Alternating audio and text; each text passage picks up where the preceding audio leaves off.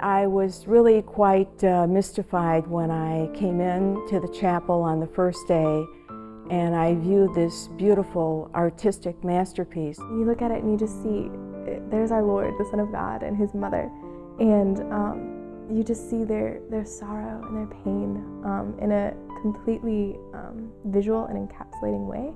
The effect of seeing a mother holding her dead son in her lap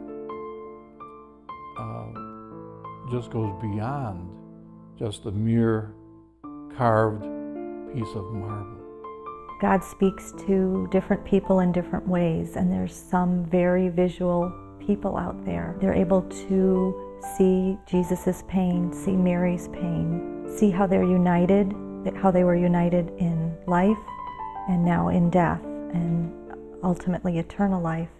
So it's a prayer without words. You can't describe what you feel inside. It's something innate in all of us that we all feel when we see an image like this, when we see sacred art like this. A work like this, like the Pieta, draws Catholics, non-Catholics, believers, non-believers into the beauty of what Michelangelo wished to portray. If you look at the face of the Blessed Virgin Mary in that statue, she can't speak. It's so intense, but you can tell her sorrow.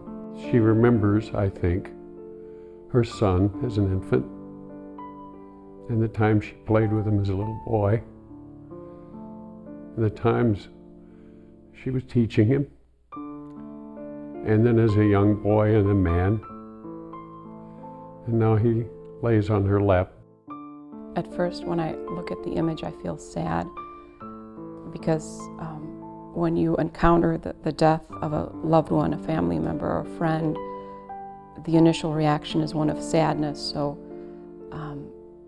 I feel sad. But then you look at the image and how Our Lady is holding her son, and it's comforting. If you look at the statue itself, the head of the Madonna is just downcast, somber looking, but not so sad. And she seems to be balancing her son on her lap, but it's almost like floating in air. But I think the secret of the invitation is Mary's left hand inviting, beckoning us to join her in that moment of grief in preparation for the joy of the resurrection. But there's also hope, because we live at a time where we know the story, that 3 days after he died, he rose again from the dead. He overcame death, not only for himself, but for all of us. He gave his life for us. And sometimes those are just words, but when we really think deeply about it, that is an overwhelming concept. When he's laying there dead, it's because of me. And yet, he rose again and promised me eternal life if I want to be with him. It has meant so much for all the parishioners who have seen it, because each one has, when they're viewing it, goes away with some spiritual refreshment or a consolation that seeing this great work of art, which has meant so much for so many millions of people throughout the history and the life of the Church. It's important for this image to be reproduced and placed around the country, around the world, so that people who might not otherwise have the chance to actually visit Rome for whatever reasons, they can actually go see it and have the chance to be moved.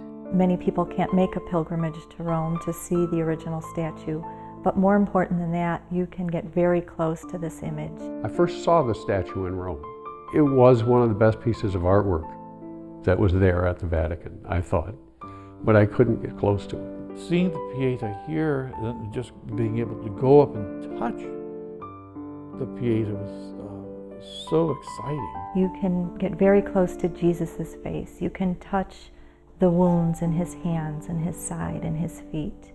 And that really drives home what he did for me personally. imagine how many individuals will be able to see the beauty and be absorbed into the mystery of what this sculpture portrays.